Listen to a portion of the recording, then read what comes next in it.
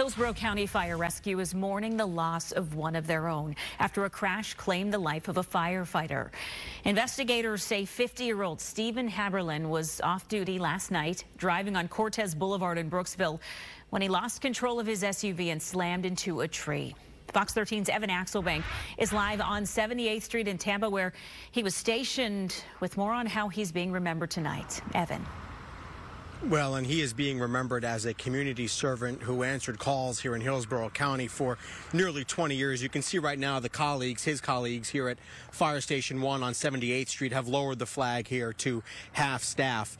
Troopers say that his vehicle was the only vehicle involved in the crash that took his life. Tire treads and debris are still at the crash site along Cortez Boulevard, west of I-75. Troopers say that on Tuesday, just before 5 p.m., 50-year-old Steven Haberland of Dade City was driving a Chevy Silverado eastbound when he tried to pass another vehicle by utilizing the center grass median. They say Haberland lost control, rotated across the travel lanes, struck a fence on the south shoulder, then collided with a tree. He died at the scene. Hillsborough Fire Rescue released a statement on Facebook saying fire medic Haberland leaves behind a legacy of dedication, bravery, and service. He was more than a brother and co-worker to us. He was a cherished member of our family. Troopers say he was not wearing a seatbelt.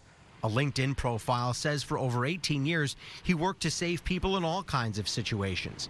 Hillsborough Fire Rescue said Steve's commitment to serving our community was unparalleled. His unwavering bravery and selflessness in the line of duty exemplified the true spirit of a public servant. As we mourn his loss, we also celebrate the remarkable impact he had on so many lives. Please take a few moments of your day to pause in support of his family.